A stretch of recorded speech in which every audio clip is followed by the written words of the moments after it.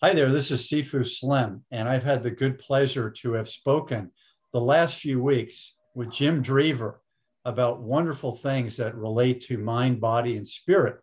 And today we decided, actually in our last video, we decided to talk about addiction.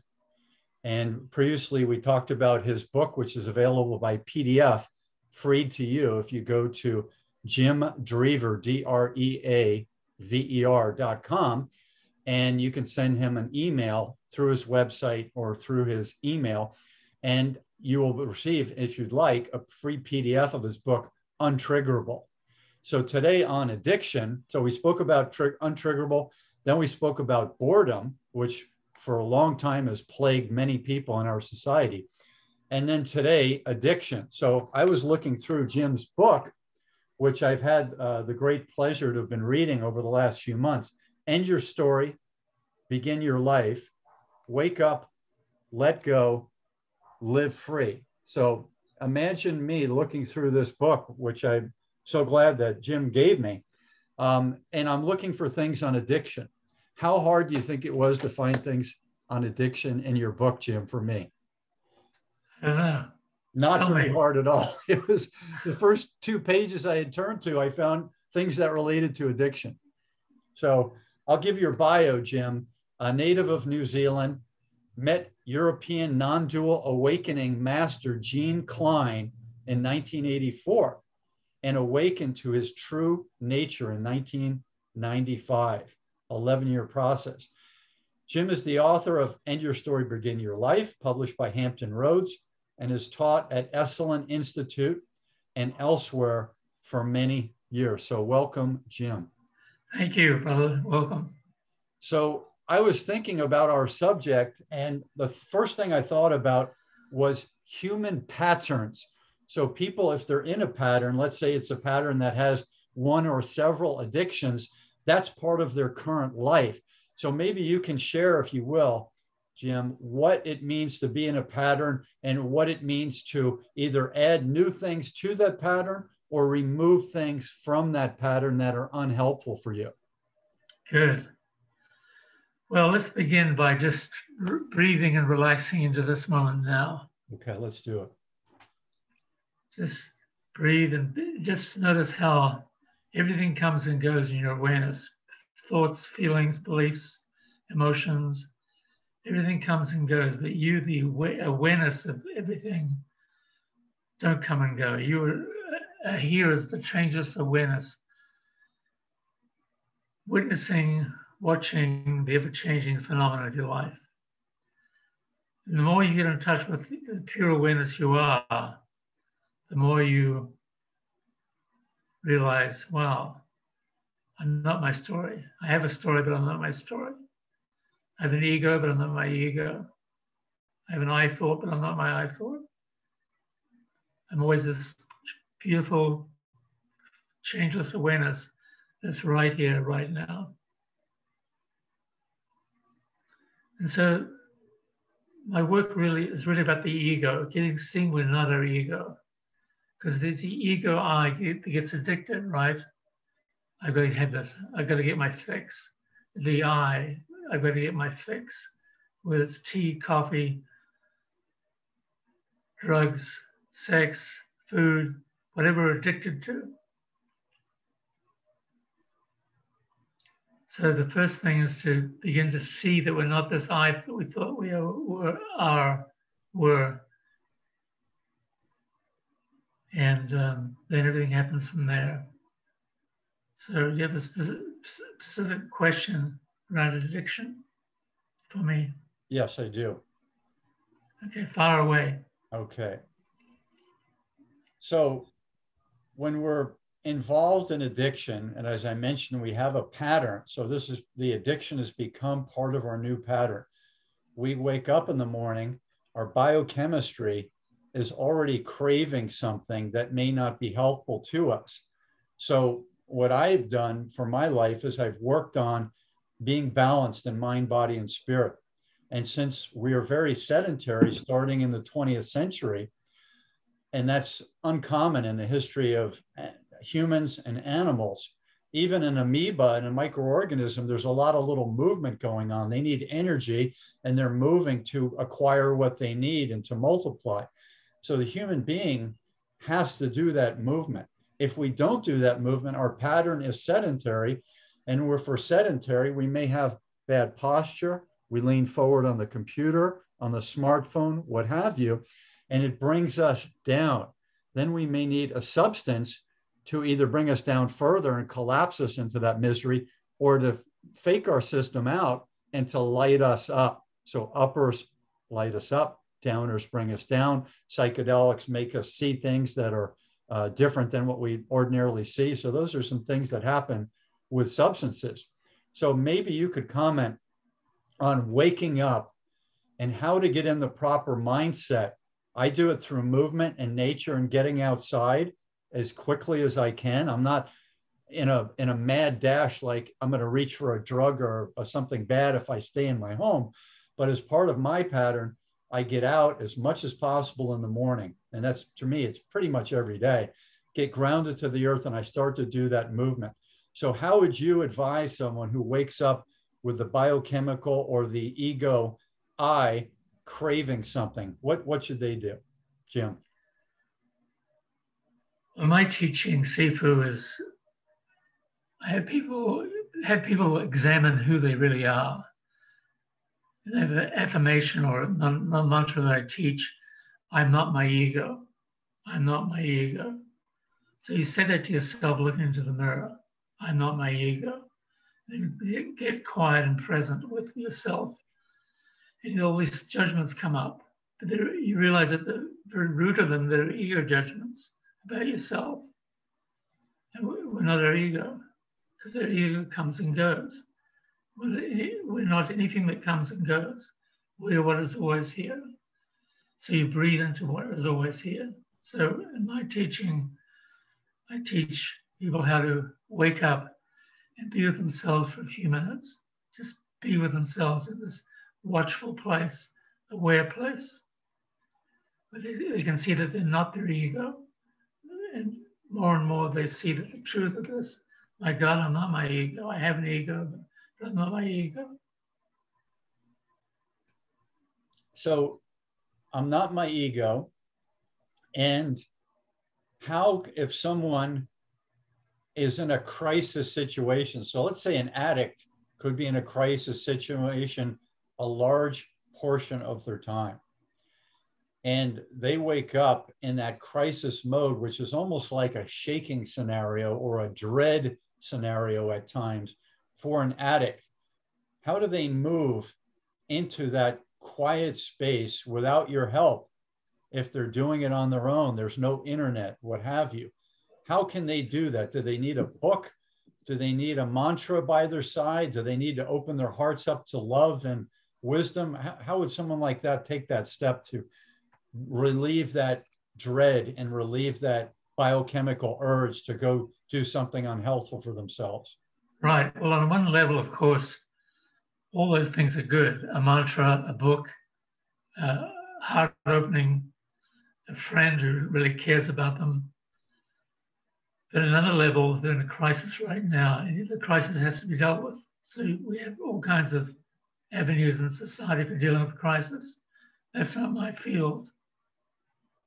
That's a different field, a different expertise. Yes, exactly. You got to deal with the critical situation first. Yep. So you were in the military, and you know about crisis situations from there, but you were a young person, so you only knew, what you knew between 0 and 20, unless you were tapping into, forces that were beyond your experiences and your learning. So what would you do now with more knowledge and more wisdom if you're in a foxhole in Vietnam and you're with someone who's about to reach for heroin and they're using that to mollify their current situation, which is dread of being killed, dread of being Vietnam and bitten by mosquitoes, maybe dread of their superior officer, maybe even dread of going back home to a life they didn't like very much. What would you do now with your advanced wisdom if you could plug that into Jim in his 20s and help that person with you in the foxhole in Vietnam? Well, that's quite a loaded, in some ways, question, Sifu. But I just probably put on my hand and urge them not to take the heroin. We need all the resources for addressing the fight, the battle that we're in. That's what I'd do now. If I was there now, of course, I wouldn't be in Vietnam now. With all my wisdom now, you wouldn't be there. But let's say you were, so you would physically stop the person from attaining that. Yeah. I'd say, hey, listen, brother, we need to take care of each other. We need to watch out for each other. I can't have you tripping out on heroin. Got it. So physically stop them, and then maybe, work on whatever you had to do to protect your position or move away from that position into a better position, whether it was offense or defense. Is that something that might have crossed your mind? Yeah, of course. All right. Yeah. The main thing is I wouldn't be in that situation now. I've seen that, like General Sherman of the Civil War said, war is hell. I think he said that. Maybe somebody else has said it. But many people have said that. And I've been to one, and I've witnessed it personally. And as it was the Vietnam War, there was a young New Zealand officer. I was actually 20 years old. Had my 21st birthday in Vietnam. And I wouldn't do it again. Got it. Okay. In fact, that's why I write books, because to help alleviate the need for war. Yeah. I have a section in my book on politics and war, my new book, Untriggerable, which is available free right now. Tell us your email again. jdreaver@aol.com, one word. If you want the book, just send me an email with the word title and the subject line, free book, and I'll send you the book, Untriggerable. The letter J, DREAVER @AOL.com. Correct. And if people want coaching sessions with Jim, he's available through his website. Yes. And I'm also Coach Mind, Body, and Spirit, and I write books as well. And so I'm at Sifu, SIFU, slim.com. And I'm learning a new thing thanks to Jim. And Jim, I'm sure you've had people like me who've done so much learning, so many courses, so many martial arts, so much introspection, so much work on self-mastery, that the idea of being awakened and having a new way of looking at things and a new way of living there's resistance. So I was resistance, even though I liked you and I liked your philosophy. I was just thinking, my gosh, one more thing to master, right? And you've heard that before, I'm sure, from people. Yes, listen, it's the easiest thing in the world to master, because you don't have to change anything. I love the Zen saying, after enlightenment, nothing changes, yet everything is somehow different. So nothing changes. Your circumstances are still the same. You'll still be you. You'll still do what you love to do physically, all the physical exercise and movement you love, skiing and everything like that. Nothing changes.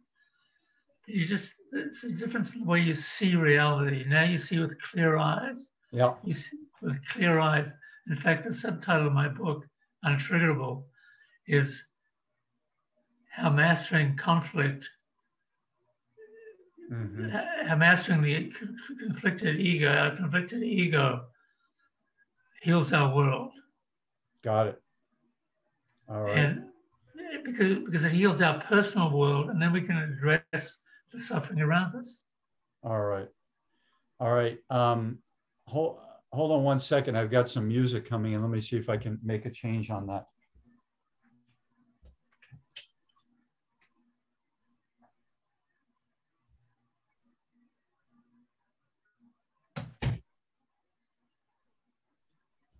All right. So thank you for sharing that, Jim. And another question I had is, why does it exist? And I know people know that it's bad behavior to have these addictions.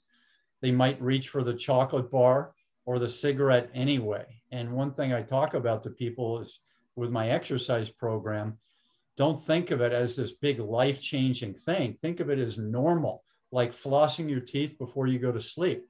Then I also tell people that if you tell your unconscious mind and your conscious mind that it's okay to miss flossing your teeth once, it's very easy to do that again. So bad behavior, you're telling your mind that it's okay to have more of that, which would be like missing your flossing, missing your physical movement program, and that sets in a new pattern. You have any thoughts, Jim, you want to share on that pattern type of an idea?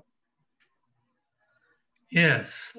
Let me mull over this for a moment. We'll always come back to now as part of the process of awakening. Always come back. When you're not sure about something, you just come back to the present moment. And really relax and be present without any story. I have a saying in the book, Untriggerable, be present, heart open, no story. So for people to be present without any story, they always have to have a story, an agenda. But we're learning to have no agenda, to be free enough that we need no agenda. So, what was your question? So breaking the pattern, would you equate that to having a story and having a the agenda? So are those things related? Your pattern, yes. Your story, and your agenda? Yes, if they are. Okay. Because you've got to break the prime addiction here is not to a substance. The prime addiction is the ego I that wants to escape itself. Got it. And so this is how to treat addictions at the fundamental level. Root them out at the source. See that you're not this I. And it's all about seeing. It's only about seeing. It's only ever about seeing. That you're not this I. We have an I, but we're not the I. Why are we not the I? Because the I thought comes and goes. And we're not anything that comes and goes. We are what is always here. And what is always here, like what is never not here, is our true nature, our essence, which is pure, luminous presence, pure, luminous awareness or beingness. That's what's always here. So we just relax into the beingness we are. Now you have to be ready for this. You have to have a certain level of maturity. Got it. You're ready. You're ready. Which is why we're doing this. Yes. Yeah. So these are in a way our sessions. This is what I do in our private session. Work with people like this in this way. Yes. And see where you're so triggered. So part of my coaching are little steps that people can do to help change their mindset. And today I wore a yellow shirt. And this yellow color to me is very brightening. And I've got the light on me, did an exercise program this morning, foam rolling, did jujitsu with a friend. So I'm very mellow. I'm very satiated right now. And now I'm open for the sharing with Jim Dreaver. I'm open for the learning. And I'm open to share thoughts with the audience. So that's how I did it today. I've got the yellow shirt on. I wanted to mention to people that there are dietary things like omega-3. Part of our system is supposed to have omega-3 in balance with our omega-6. And we tend to eat a lot of meat and animal protein in the modern era. And so one of the things we want to do is bring that level of the omega-6s from meat up with the fish and the nut oil omega-3s. And so taking omega-3 and not having as much meat, there are many ways people can do it. One of the reasons people have cravings for sugar, for example, which can also fire us for other addictions, is not having enough fat and protein in our system, especially fat. So nuts, there's pistachios, and they're very flavorful, especially if you have the ones that have salt on them. And then raw almonds, a lot of fat and protein in there. So you can do really fun things with these foods. When you learn how to cook, you can soak the almonds, put them on your cereal, put them in cakes and things, put them in your pancakes, like shaved almonds. So many things you can do for your diet, which is actually from the Greek word dieta, which means lifestyle. We all think that diet is just what we put on our body, but in ancient Greece, dieta meant your lifestyle. And then I'll throw in your lifestyle of wellness in there, because if you have a diet, why would you want to have a diet of doing harmful things? So maybe you can talk about some things that you do, Jim, that relate to not just the ego, but the practical steps that you do as someone who spent a lot of time in the field of wellness for helping you with your biochemical needs to get the balance that you need to live another day of physicality, brain work, human interaction, coaching, etc. Well, Sifu, good question. So I'm just a normal person. I eat a healthy, conscious diet. I exercise. Right now, I'm recovering from an injury to my hip, as you know about that. And so I walk twice a day and do my physical exercises against a railing on a fence, working my hip looser. The other day, I thought to myself, gosh, I'd like to get back to running again. I haven't run actually since for 20 years almost. Ever since I had the strokes, because I couldn't run. But now with this new hip, maybe my gait will be such that I can run now. We'll see. Yeah, they're applications, you know, those things that people who have a walking problem, they can use with the wheels on it. I imagine if there's a flat area, there's a way to have some contraption to keep you from falling over, where you could actually put a little weight and stability on something like that, and then keep your feet more in the air, which is what running is your body's in the air and then landing on one foot, etc. So I'm sure there are applications and appliances out there that will allow people to do more of that with a more stable and safe way. Right.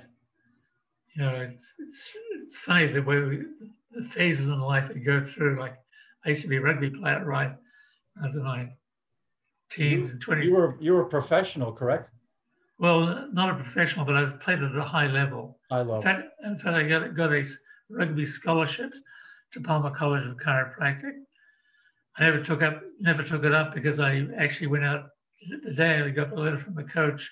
This is pre-computers, saying we needed you here, come to the States early because we got a tournament in Canada.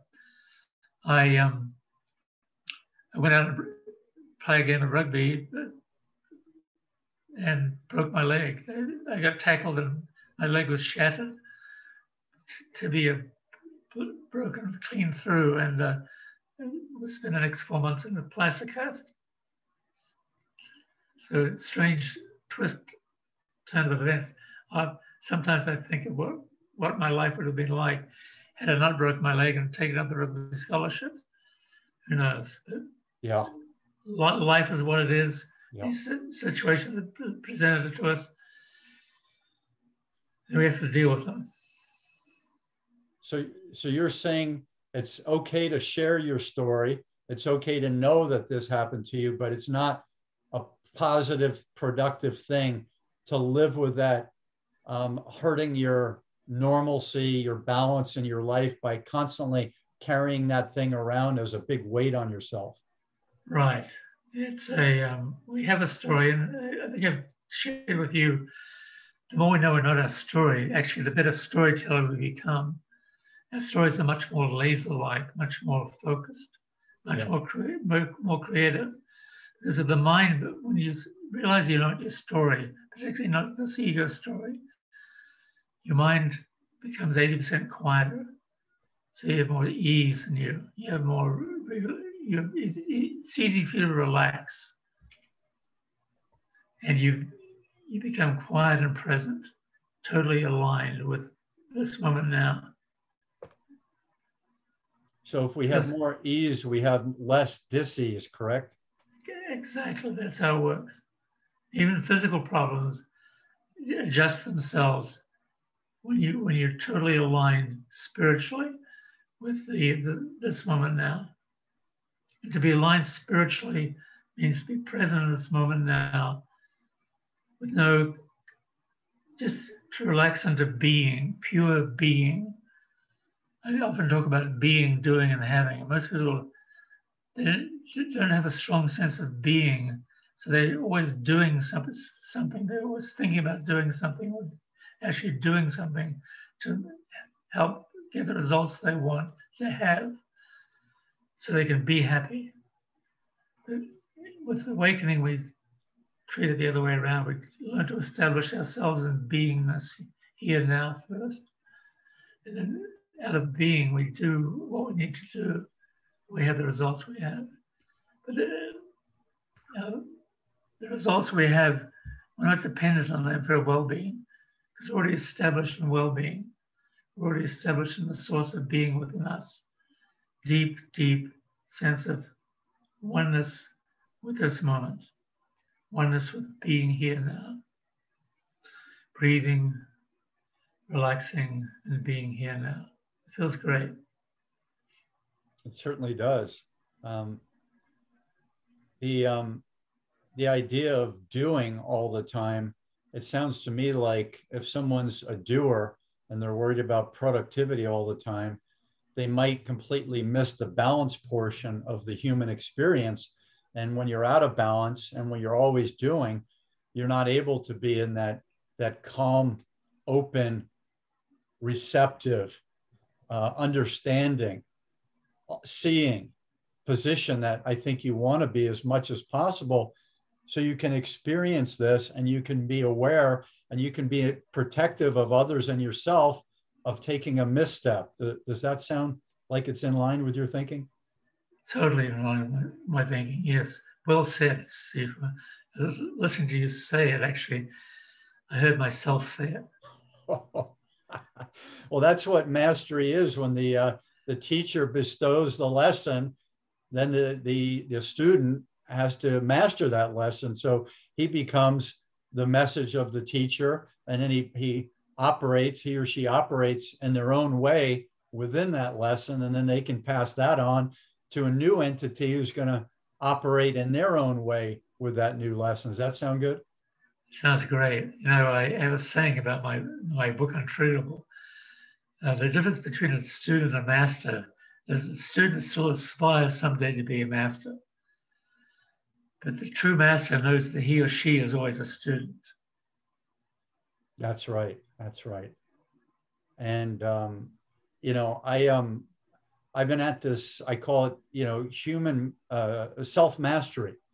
Yes. And self mastery is not to dominate other people, not to dominate myself.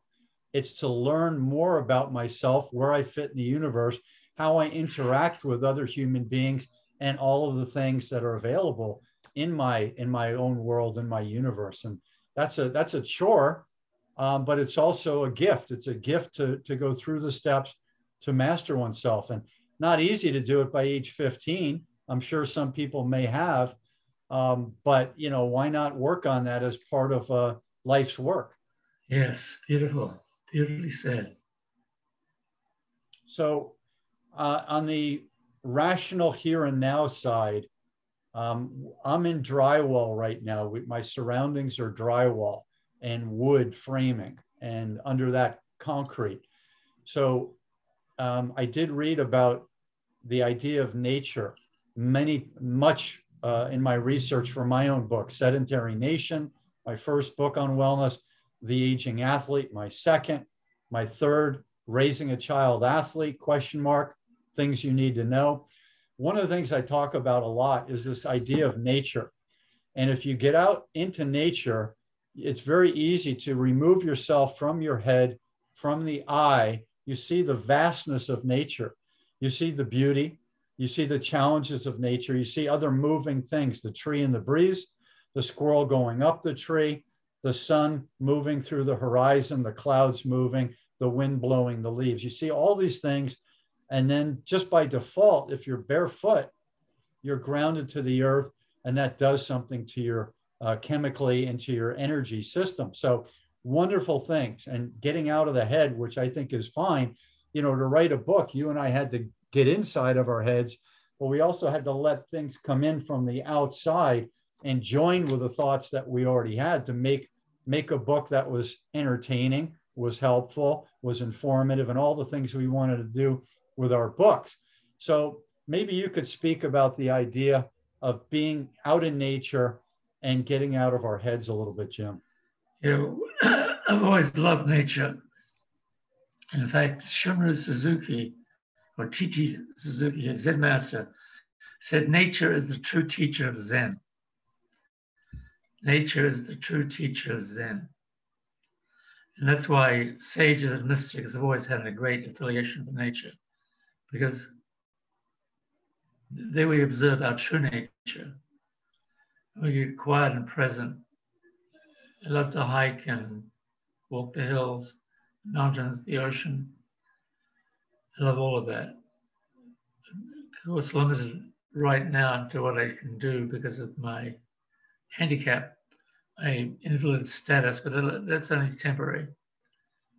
And yeah, nature is it's all there. Nature shows us our true nature. So what I jotted down in preparing for our discussion today, Jim, is that if you're in drywall, rebellion is almost a guarantee that you're going to, in corporations and companies and at the school district or at the police office for the people receiving the calls, the dispatchers, et cetera. Rebellion for them could be as simple as going to the break room at their office. And at the break room, it's not just about the food addiction, it's actually getting away. It's rebelling from being trapped in your cubicle, your chair, what have you. Anything, if you do that for 3 hours or more, the only thing you can do to be out of that without leaving the building is to go to the break room or the bathroom. That's about it, or somebody else's cubicle. And if you're in the break room too much, or you're at somebody else's cubicle, someone may be watching you. Nowadays, they're watching you on camera and by your computer, saying that this person's not currently active on their task. So this rebellion idea happens when we're trapped inside drywall, when we're out of balance, when we're doing too much of one thing, when we're bored, which we talked about in a previous conversation, and when we're being triggered. You know, we talked about that in our your book, Untriggerable. So maybe talk about the idea of how to get freedom and not have to rebel when you're trapped. How can we get rebellion if we're in our cubicle? I'm sorry, how can we get freedom when we're in our cubicle? Actually, the perfect time to do that is in our cubicle or wherever we are. We close our eyes, breathe, and come back to this ego I that we think we are. We've got to see that we're not our ego I. I promise you, when you see that, when you see it clearly, when you see it finally, my God, I'm not my ego. I have an ego, but I'm not my ego. It has to be seen as a fundamental shift in perception that is enlightenment or self-realization or self-mastery. Wonderful. Yeah, maybe we can take that up next time. Got it. Do you have another 8 to 10 minutes to hit on a few more points, or you think? Sure. You do? Okay. All right. So I mentioned being trapped in drywall, and I jotted down, we're not supposed to be trapped near our food, even if it's healthful food like this. We're not supposed to be trapped near our drink, even if it's healthful drinks like kombucha. And we're not supposed to be trapped by our medicine cabinet to go reach for our medicine all the time, when there's a problem. And we mentioned boredom before, and then boredom leads to seeking a remedy. So the remedy could be food, drink, or something in the medicine cabinet. I mentioned the break room at work, the fridge, the TV, the medicine cabinet at your home. These are all things that are common for people to reach for. The TV, the remote, the computer, the smartphone. People are reaching for something because of these things: addiction, boredom, rebellion. What are your thoughts on how to handle these? You wrote untriggerable, so touch on again, even though we mentioned this, the smartphone before, what is an actual step that you might help use to coach somebody when they're constantly looking down at this smartphone to see if there's a new bit of contact that someone's reaching out for through the smartphone to connect with the individual? Right. That's our trigger, right? Let's take that trigger, the smartphone. I've got to check this call because I need attention. I need to be reminded that I exist. So that's our trigger. So we're going to see our trigger. So how do I work with people in my sessions and in this interview with you and in general in my presentations to larger groups?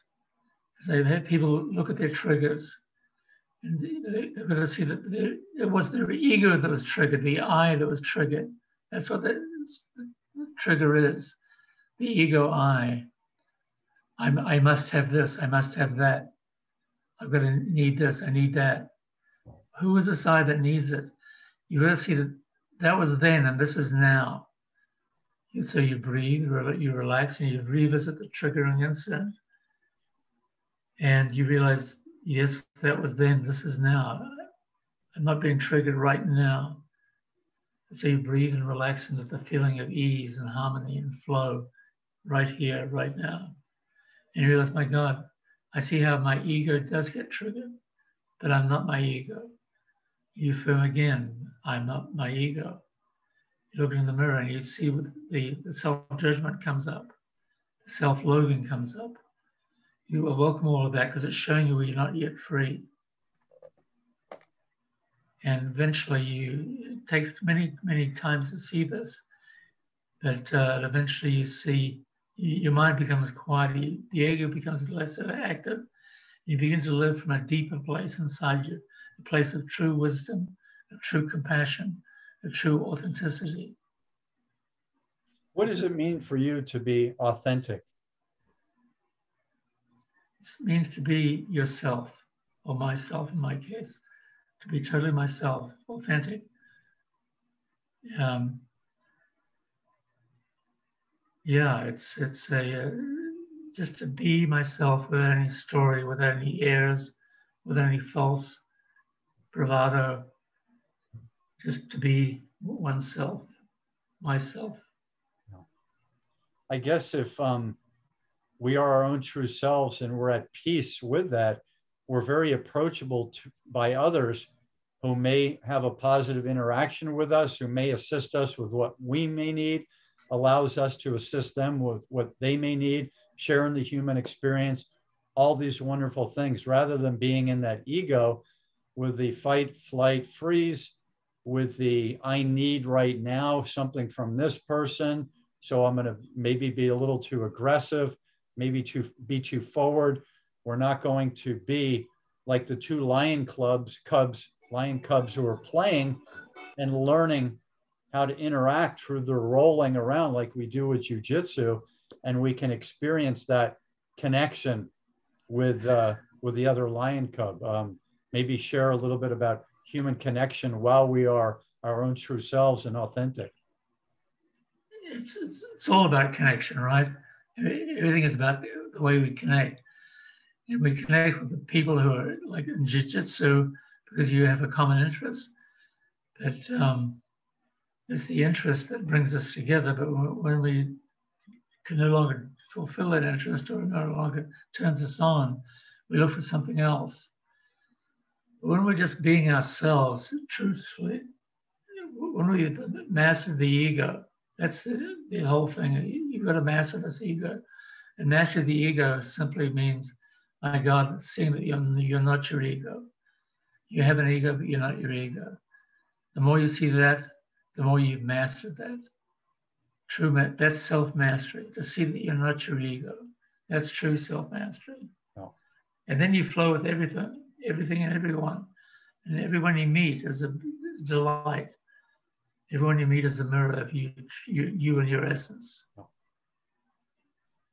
You mentioned the being in the flow, and the flow state is something that's very common in sports performance and sports psychology. So these elite athletes and even the 12-year-olds, they're trying to teach these people how to be in the flow state. So I was thinking about road rage, which is, of course, out of the flow state, but one could be in a flow state and have someone come by and cut them off or do something that is not safe in a driving situation, or they could just wind up being from a flowing traffic where they're going the speed limit to a stop, a complete stop, and then there's like instant tension. So then we've got the fight, flight, and freeze mechanism, and we can easily go into a self-loathing, a situation loathing, a reaction with violence, with anxiety, all these types of things.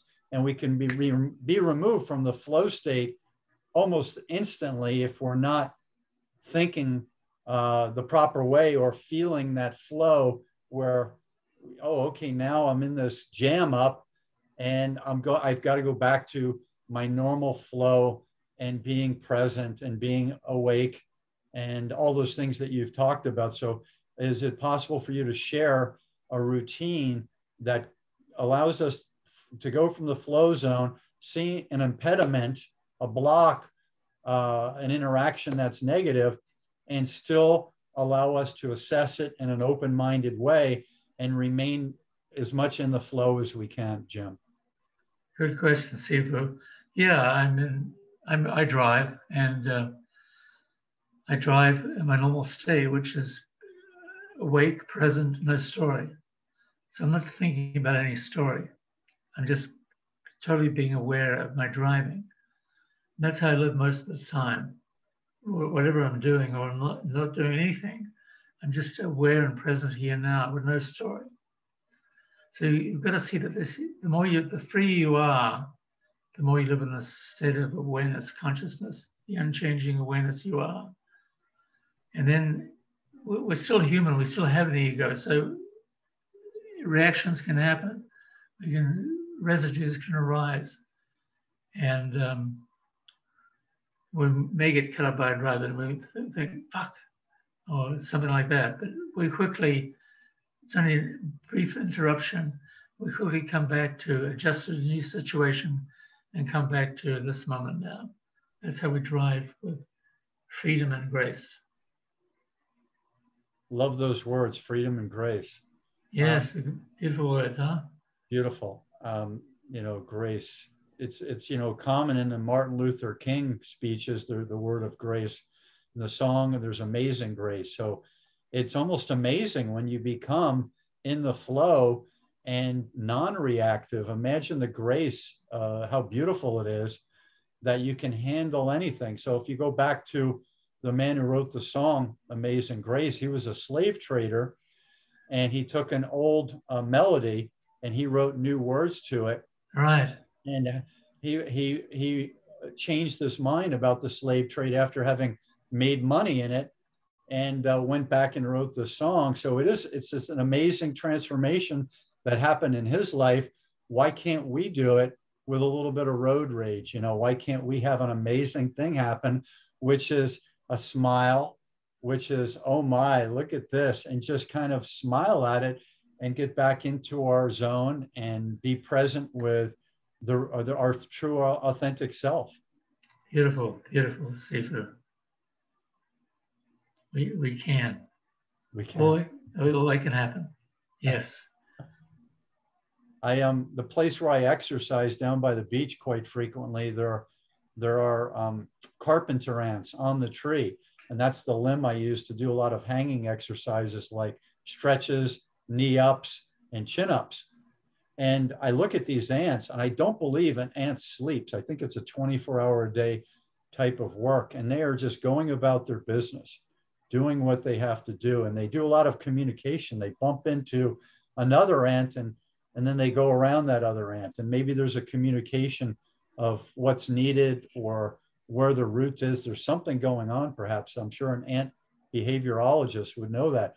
So I'm watching these things. I'm going, look at the resilience that these things have. Look at the discipline these ants have to just keep about their task and live in the present and get what they need to have accomplished. And, you know, if I reach up and one is crushed by my hands, which is possible, I'm sure I've crushed many ants in my life, the other ones assess that. And there's some ants that would attack me, you know, those African ants and what have you.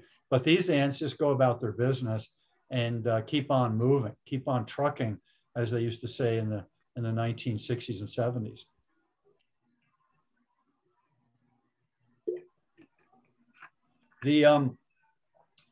The rule of when there is something that sets you off and it triggers you, I've heard of people talk about a 3-second rule. I've heard of people talk about a 15-second rule or a 1-minute rule, and breathing and peace and calm. Is that something that we should take one step further and bring in the proper way to handle that moment of reaction and relaxation and awareness through what you teach? Yes, it's what I teach, of course, is we're not our ego. The ego is, that has to be seen. Most people don't see that. Most people think they are their ego, which is why it's always conflicted. The more you see that you're not your ego, the more at ease you feel. The more you see that you're not your ego, the more relaxation you feel, the more present you are, the freer you are. It's a wonderful thing to be free of anything, everything, to be free inside your head. You realize nothing inside your head is ultimately real because it comes and goes, shifts and changes. But you are always here. You are the beautiful, pure, luminous presence that is always here. Beautiful, so, Jim. Yeah, thank you. Slim, I have to go now. All right. So Jim's book again, End Your Story, Begin Your Life. Another book, Untriggerable, and jdreaver.com, and then j@aol.com. jdreaver@aol.com if you'd like to receive a free copy via PDF of Untriggerable. And we will be back with more in the future. I'm Sifu, S-I-F-U, Slim, at sifuslim.com. And we're wishing you all the best in your health, happiness, and wellness, and your journey of being awakened in your current life. Aloha. Beautiful. Aloha, brother.